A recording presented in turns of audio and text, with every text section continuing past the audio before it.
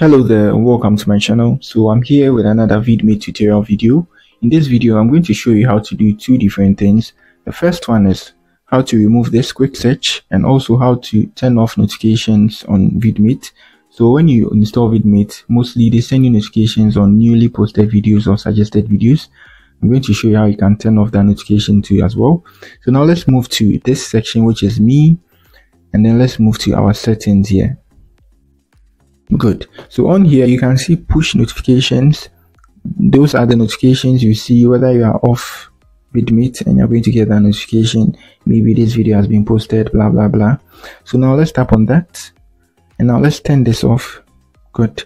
So by turning this off, you're not going to get any notification from Vidmate unless we open it ourselves.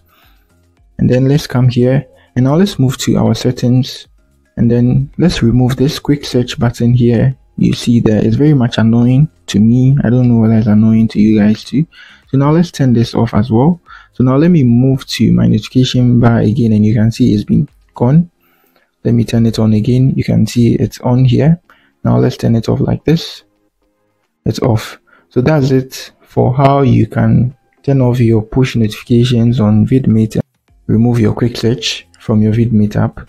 So that's it for the video. If you are new here, try to give me a like and then subscribe to my channel. Peace.